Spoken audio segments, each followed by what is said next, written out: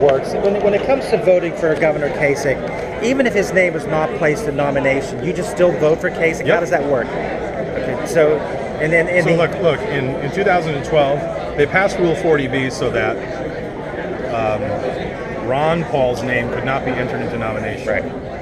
If you look at the official roll call, official notice of how it worked in Tampa, Ron Paul still received 100 and some odd votes from delegates, even though 40B was passed and his name wasn't in nomination. Don't worry about all these other things that you're hearing.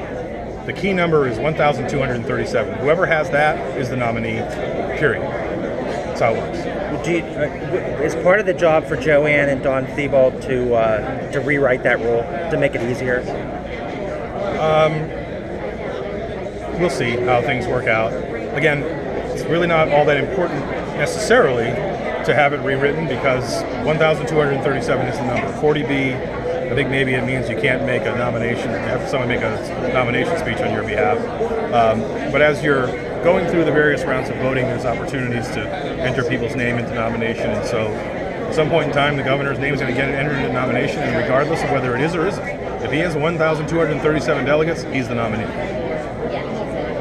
Any other questions? You're still optimistic about it? Orders for Don Tebow and Stephen Davis in terms of the rules committee. What do they have to do? I don't give Don Tebow and Joanne Davidson marching orders. I'd invite you to try to do that sometime. Just kidding. No, their orders are go out and look out for Ohio's best interests. Ohio casts its vote overwhelmingly in favor of John Kasich. So the things that are happening at the Rules Committee that are going to be beneficial to us are the things that they're going to be looking at. And of course, we also want to look at the entire process and have a fair, open, transparent process that will take place at the convention, and that's what the folks who are appointed to all these committees are going to help us do.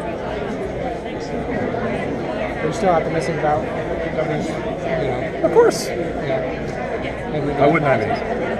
Well, I mean, we've known for many weeks now that the plan is when no one gets to 1,237 delegates, which still appears that nobody will, we'll go to the convention, and through several rounds of voting, Donald Trump doesn't get it on the first ballot, he's never going to get it.